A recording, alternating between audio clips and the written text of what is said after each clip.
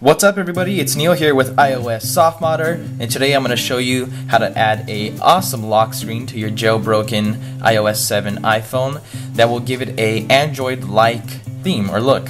And it will also enable access to 5 of your favorite apps, 6 if you include the default camera app.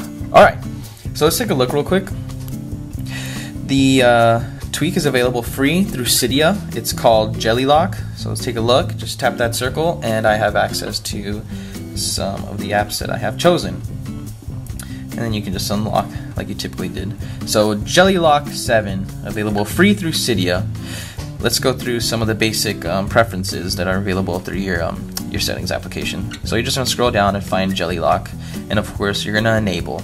And a quick note, any change we apply, to officially apply it, we will need to respring.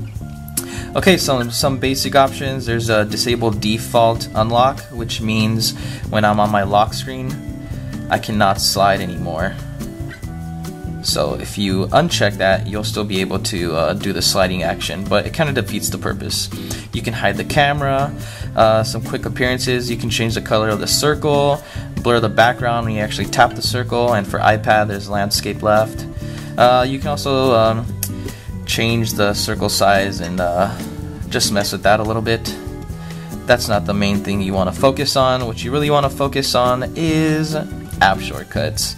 So right here we have up to 5, and also if you take a quick look, there's skip passcode, which means, well, if you're not worried about security, when you slide to one of your apps, it will quickly launch straight into the app and bypass your lock screen code or whatever.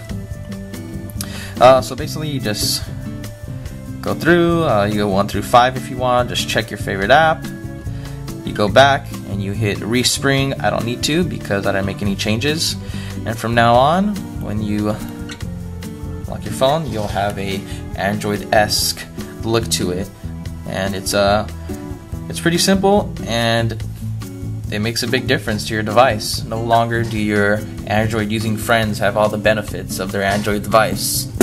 So hope you guys enjoyed that. For the full article, which includes links and details, go to iOS softModder. Don't forget to subscribe, comment, and thanks for watching.